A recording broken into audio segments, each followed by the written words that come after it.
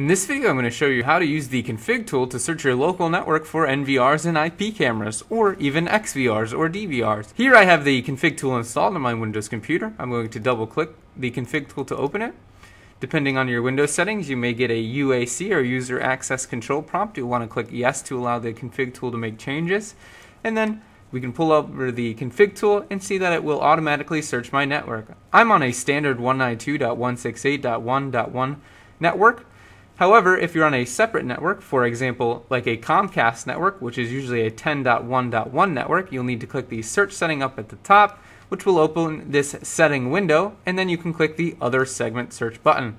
And then I can search for the 10.1.10.1 network.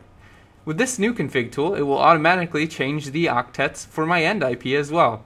And then if my password is different on my devices, I will need to change that. Here I am just entering our factory default password, and then I'm going to click the OK button.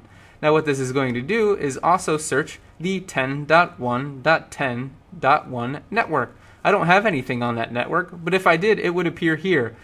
You can also search for any IP cameras that were initialized by an NVR or DVR, and they will be set to a 10.1.1.1 network address. So I could click OK, and it would also pull up any of those IP cameras that were configured by the NVR's PoE ports. Hopefully this video helps you understand how to search your network for your devices.